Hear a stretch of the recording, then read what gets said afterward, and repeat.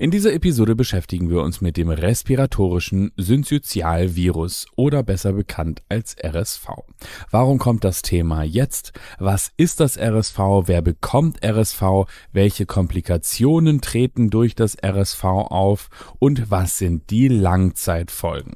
Außerdem ist natürlich die Frage, ob es eine wirksame RSV-Impfung gibt oder eine Prophylaxe, wie die STIKO sich dazu verhält und welche bekannten Nebenwirkungen denn diese wirksamen Mittel gegen das Virus haben. Die evidence-based Antworten auf all diese Fragen und einige mehr findet ihr in dieser Episode unseres Podcasts, und wenn ihr zu diesem Thema weiterführende Informationen sucht, werdet ihr auf unserer Website fündig, die unten in den Shownotes verlinkt ist, genauso wie eine E-Mail-Adresse für Fragen, auf die wir noch keine Antworten gegeben haben. Und nun zum Schluss noch eine kleine redaktionelle Anmerkung. Ihr habt uns viele Fragen gestellt und fleißig E-Mails geschrieben und wir freuen uns natürlich über den Kontakt mit euch. Wir können allerdings hier keine Einzelberatung leisten, das sprengt den Rahmen dieses Podcasts doch deutlich.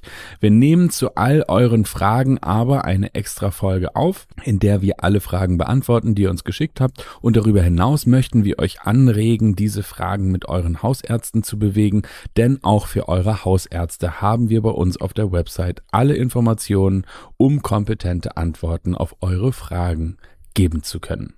In diesem Sinne wünschen wir nun interessante Einblicke und gute Unterhaltung. Viel Spaß!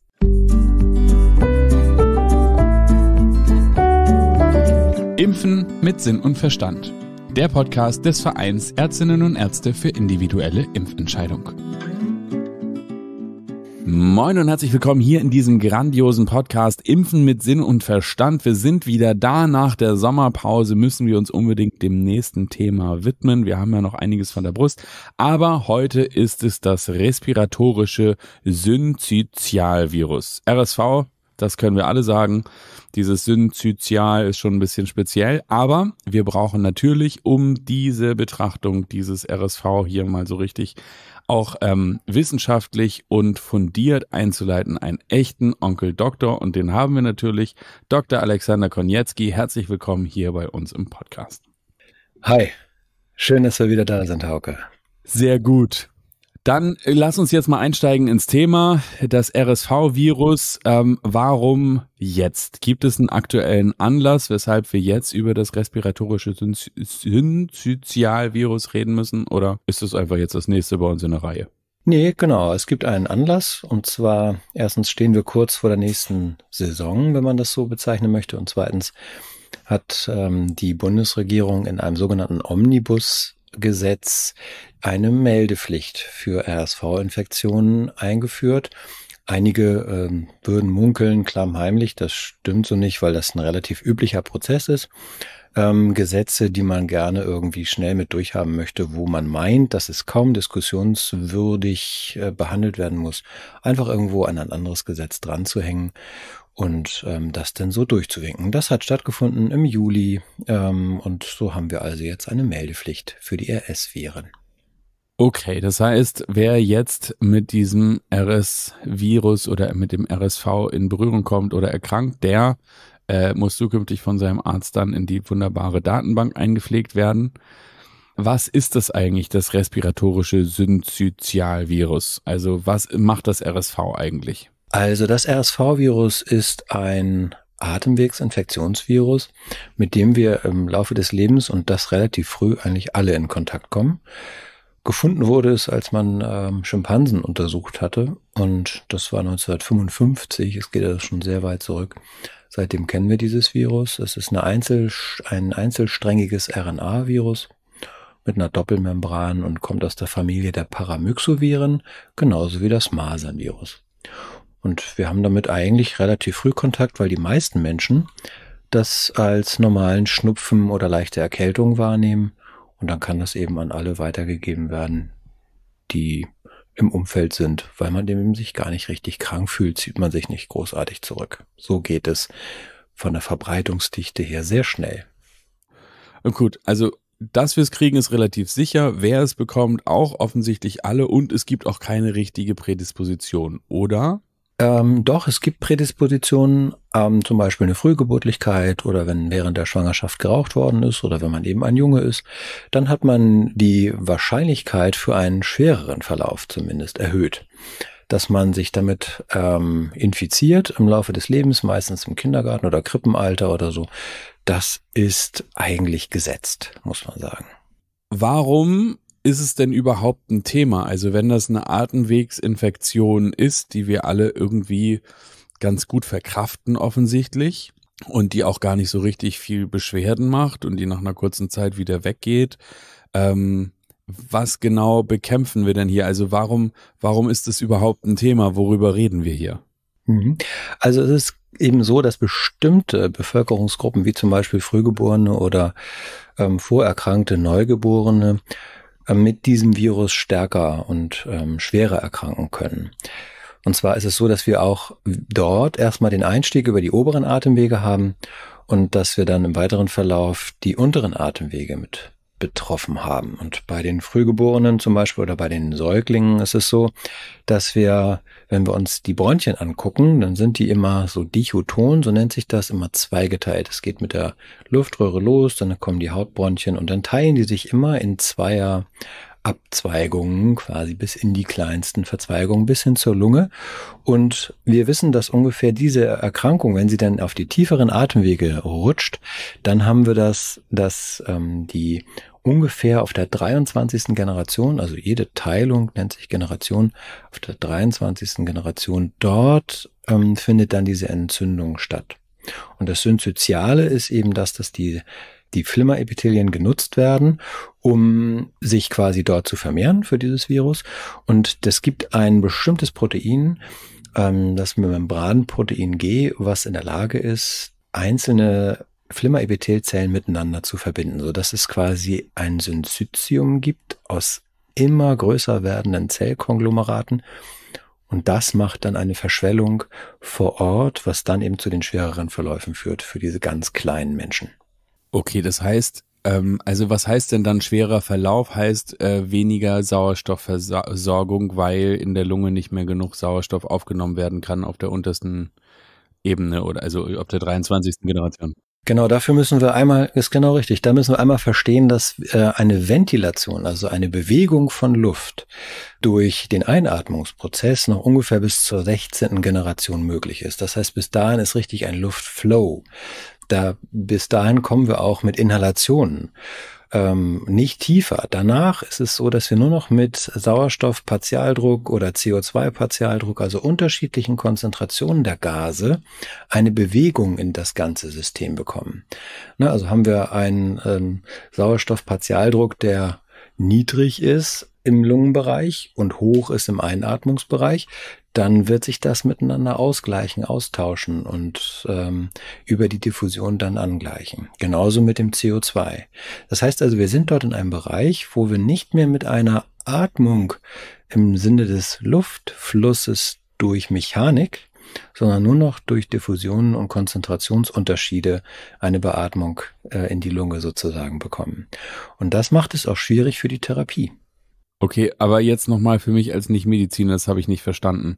Du kommst da sowieso mit der Luft, die du einatmest, nicht hin, sondern nur bis zur 16. Generation. Diese Entzündung findet statt auf der 23. Wie komme ich denn dahin? Also wie kommt denn da normalerweise Sauerstoff hin, wenn ich mal so amateurhaft fragen darf? Genau durch diesen Sauerstoffpartialdruckunterschied. Also du hast quasi in der Einatmungsluft hast du ja 21%. Und in der Ausatmungsluft hast du ungefähr 17-18% Sauerstoff. Und dieser Unterschied, der gleicht sich quasi aus. Wie in einem Wasserbecken, wo auf der einen Seite viel Wasser ist und auf der anderen Seite wenig, gleicht sich das quasi aus auf ein mittleres Niveau. Und das Gleiche gilt es auch umgekehrt, weil wir ja viel CO2 ausatmen für das CO2. Wir haben 0,4% in der Einatmungsluft, 4% in der Ausatmungsluft. Dieser Unterschied wird genutzt und es wird quasi darüber CO2 in den bewegbaren Luftraum abgegeben. Alles klar.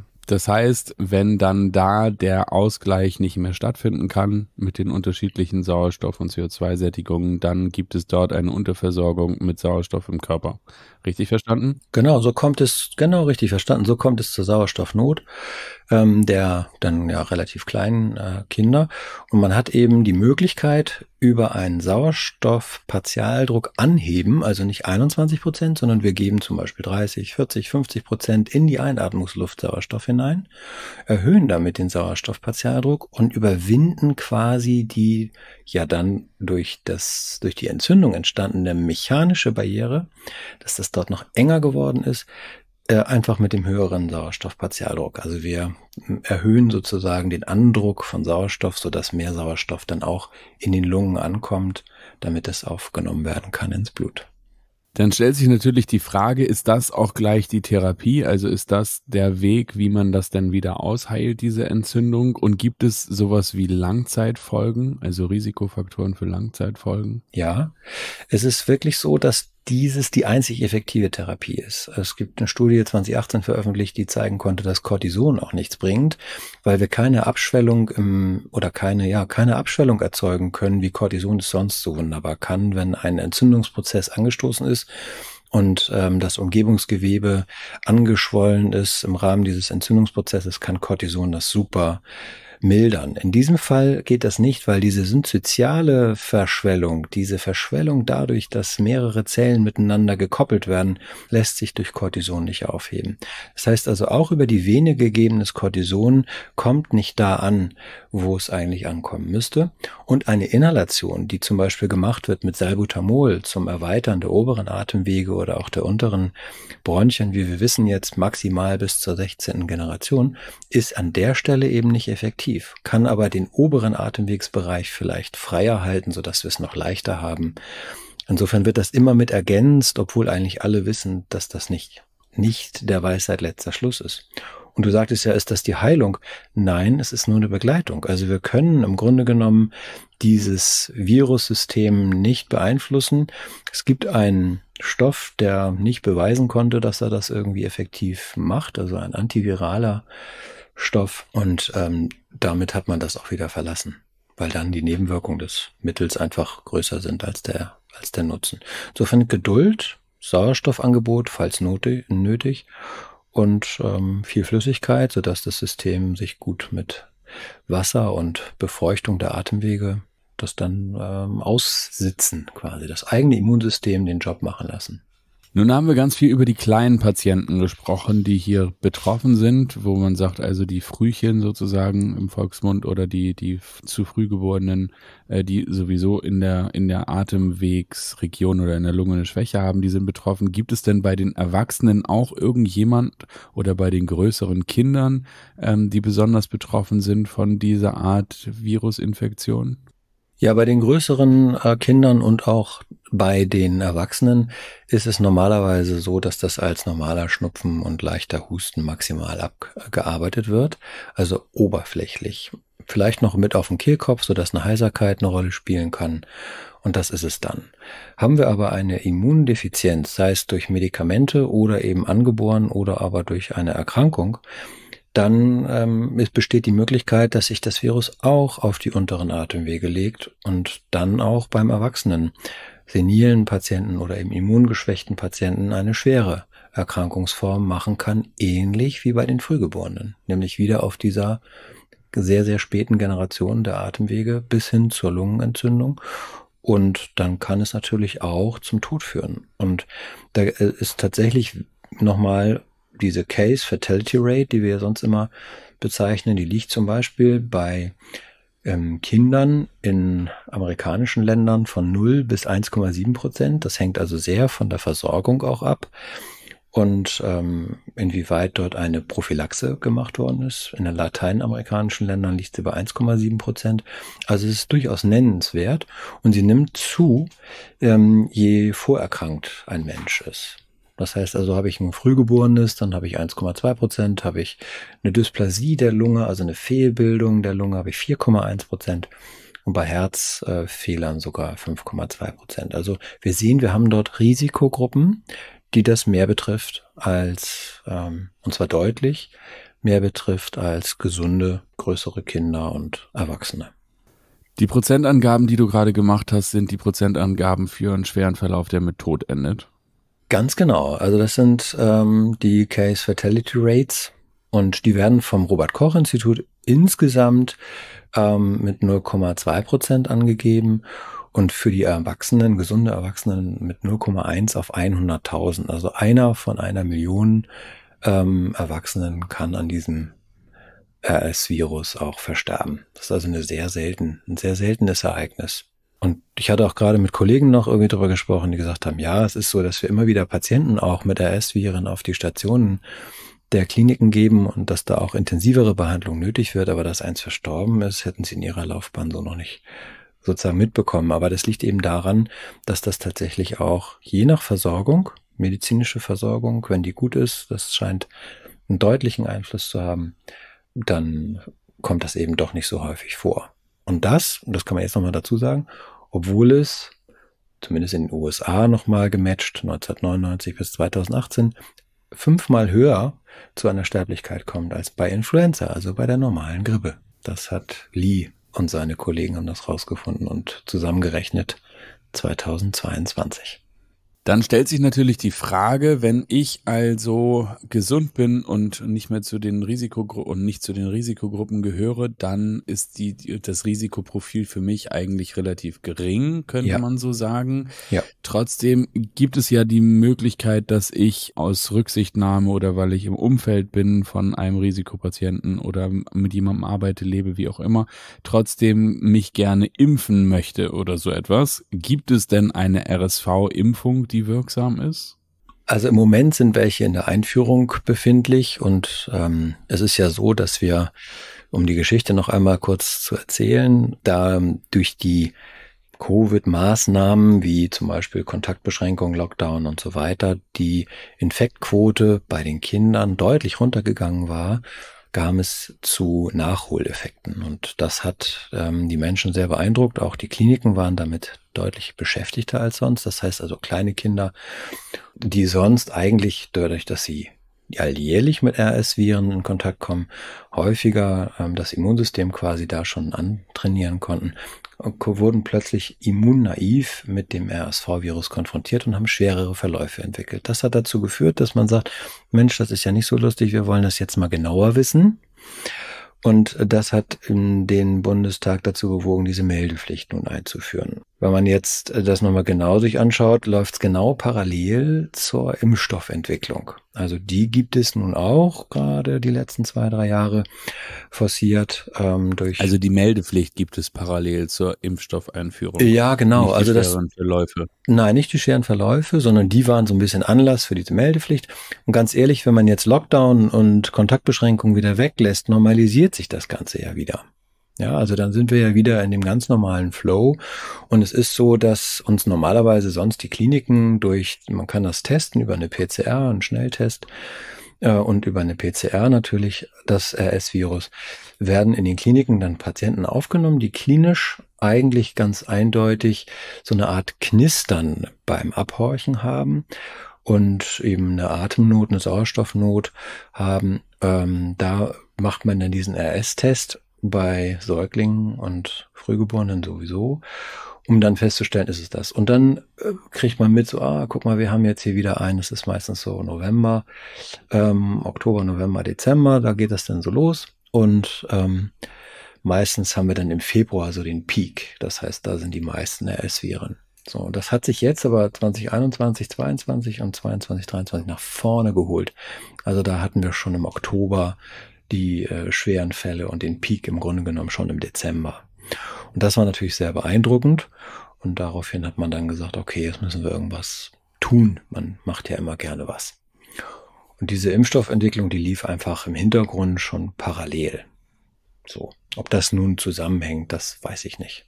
Nun gut, aber wenn ich als Unternehmer ein Bedürfnis erkenne, wie schwere Verläufe, dann liegt es ja nahe, für dieses Bedürfnis auch ein Angebot zu entwickeln. Insofern ist es wahrscheinlich aus Pharmaindustrie-Sicht folgerichtig zu sagen, hier gibt es ein Bedürfnis dafür, entwickeln wir was. Die Frage ist nun, wissen wir schon etwas, also Bislang gibt es also keine Impfung und wissen wir schon etwas über die Impfstoffe oder kann ich mich irgendwie immunisieren, so dass ich nicht Träger werde, nicht zum Risiko werde für diejenigen meiner geliebten Umfeld, Menschen, die möglicherweise zur Risikogruppe gehören? Genau, da kann ich dazu sagen, dass wir bisher eine Prävention haben. Seit 1999 auch ist es so, dass monoklonale Antikörper eingesetzt werden, die gegen das RSV-Protein, also gegen dieses Synzytial-Protein gerichtet sind, sodass die nicht mehr in der Lage sind, diese RS-Viren, diese Platte, sage ich mal, von verschmelzenden Zellen zu bilden. Und die hat aber eine ganz klare nach AWMF-Leitlinie ganz klar definiertes Einsatzgebiet für Risikogruppen, also Frühgeborene im ersten Lebensjahr und Frühgeborene im zweiten Lebensjahr mit behandlungsbedürftiger bronchopulmonaler Dysplasie zum Beispiel. Die sind vorgesehen für diese Prophylaxe und die kriegen dann ab Beginn der Saison über die Saison hinweg immer alle 4 Wochen diesen monoklonalen Antikörper gespritzt. Das ist eine sehr teure Therapie. Palivizumab heißt das, was bisher dort immer im Einsatz war. Genau. Und damit hat man ganz, sage ich mal, konzentriert die Risikogruppen begleitet. Im Säuglingsalter. Für die Erwachsenen ist das Thema eigentlich erst jetzt so ein bisschen, man nennt es unterdiagnostiziert, weil da eigentlich nie einer so richtig drauf geachtet hat. Die meisten sind asymptomatisch und nicht schwer und bei den schweren Verläufen hat man eigentlich seltener dann auch an das RS-Virus gedacht, wenn die dann plötzlich auf Intensivstation beatmet lagen. Es kann nämlich auch noch passieren, dass sich darauf eine bakterielle Infektion setzt und so ist es immer schwierig, gerade auch im Erwachsenenbereich zu differenzieren. Und vielleicht ist das auch mit der Wunsch, an der Stelle über die Meldepflicht dann noch mehr Klarheit reinzubekommen. Okay, das heißt, eine Immunisierung hat man vor allen Dingen direkt bei den Risikogruppen gemacht. Vor allem bei den Frühchen, genau. Und eine echte aktive, es nennt sich dann passive Impfung, eine aktive Impfung gab es eben bisher nicht. Und die ist jetzt einmal von der Firma GSK und GlaxoSmithKline und einmal von Pfizer im Umlauf. Und da gab es in der Entwicklung auch natürlich die Zulassungsuntersuchungen und der GSK-Impfstoff beispielsweise hat als Nebenwirkungen, die man nennen sollte, eine Erhöhung der Frühgeburtlichkeit bei Frauen. Man hat nämlich sich vorgestellt, dass man das den Frauen impft, die schwanger sind, damit sie ihre Antikörper an die Kinder, also an die ungeborenen Kinder weitergeben über die Plazenta, sodass die Frauen aktiv geimpft über den Nestschutz dann ihre Kinder schützen. Das hat dann aber dazu geführt, dass dieser Impfstoff bei 53 Geimpften eine zusätzliche Frühgeburtlichkeit machte. Und daraufhin wurde jetzt die Zulassung erteilt nur für die Menschen ab über 60 Jahren und nicht für die Schwangeren mit diesem Impfstoff, der Arexvi heißt. Und die EMA hat das aber in dieser Richtung schon so zugelassen. Und jetzt gibt es ja noch einen zweiten Impfstoff von der Firma Pfizer, der heißt Abrysvo. Und da beide relativ ähnlich aufgebaut sind, ist es so, da haben wir ein Oberflächenprotein gegen das RS-Virus, was gentechnisch verändert worden ist und ein Adjuvanz bei dem GSK-Impfstoff AS01E.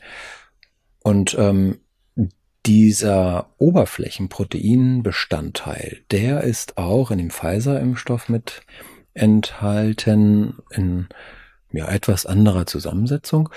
Und da hat sogar ein CDC-Mitarbeiter gemutmaßt, wenn der eine diese Frühgeburtlichkeit machen kann und die sich doch so ähnlich sind, kann man eigentlich gar nicht so richtig davon ausgehen, dass der zweite Impfstoff das nicht auch macht. Und das war der Herr Cody Meissner, der das nochmal zu bedenken gibt, dass man da vorsichtig sein sollte, wenn man diesen Impfstoff jetzt den Schwangeren gibt. Pfizer konnte wohl nachweisen, dass es da seltener zu sowas kommt, bis hoffentlich ja dann gar nicht. Aber das ist etwas, was eben bei diesen Impfstoffen, finde ich, sehr kritisch nochmal bewertet gehört.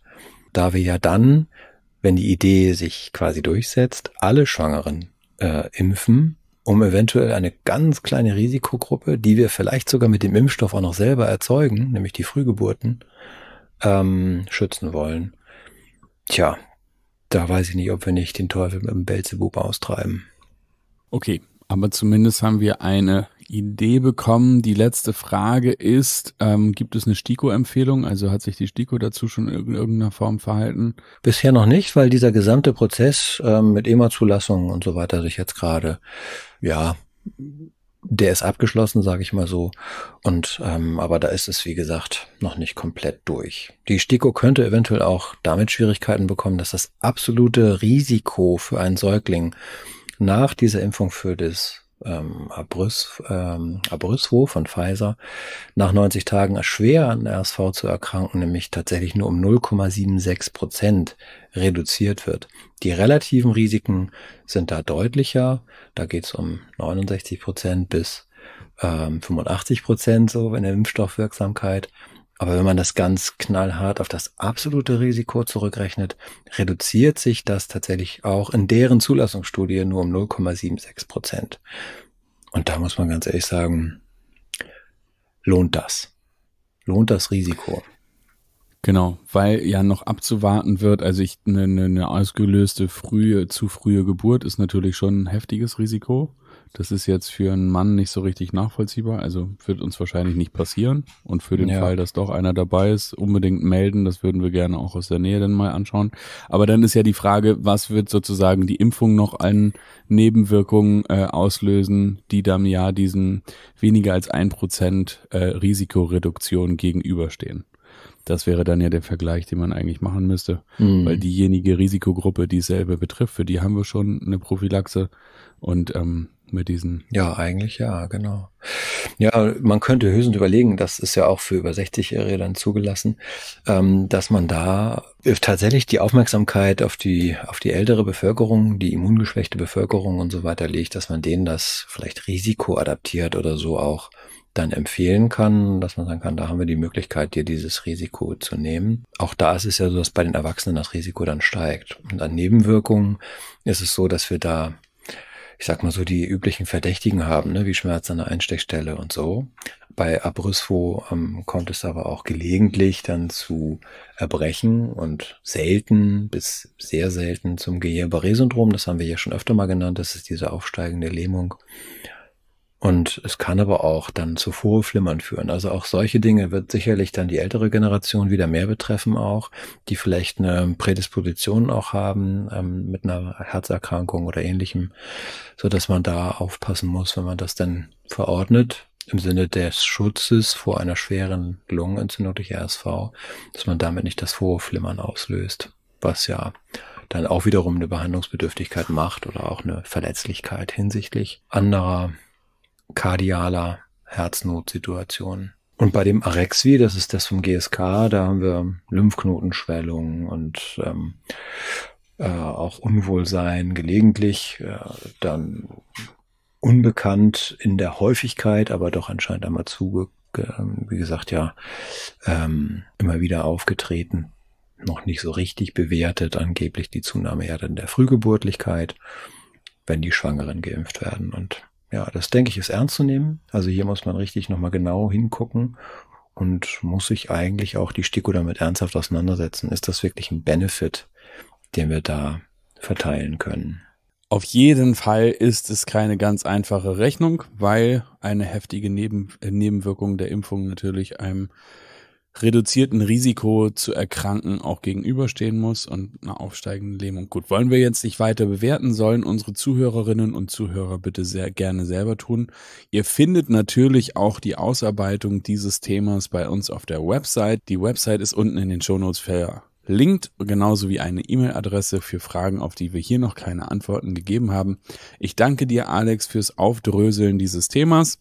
Sehr gerne. Bis dahin, alles Liebe, macht euch einen schönen Tag und danke dir, Alex, danke dir da draußen fürs Interesse und bis zum nächsten Mal. Tschüss. Tschüss. Wenn dich dieses Thema noch weiter interessiert, dann findest du unten in den Shownotes einen Link zu unserer Website. Auf der Website findest du jede Menge Fach- und Sachbeiträge zu genau diesem Thema. genau wie eine E-Mail-Adresse. Du kannst uns deine Frage auch direkt stellen. Wir freuen uns auf dich das nächste Mal. Und wenn du garantiert keine weitere Episode dieses Podcasts verpassen willst, dann abonniere doch diesen Kanal und auch eine Bewertung würde uns sehr helfen. Wir danken dir für dein Interesse und bis zum nächsten Mal. Tschüss.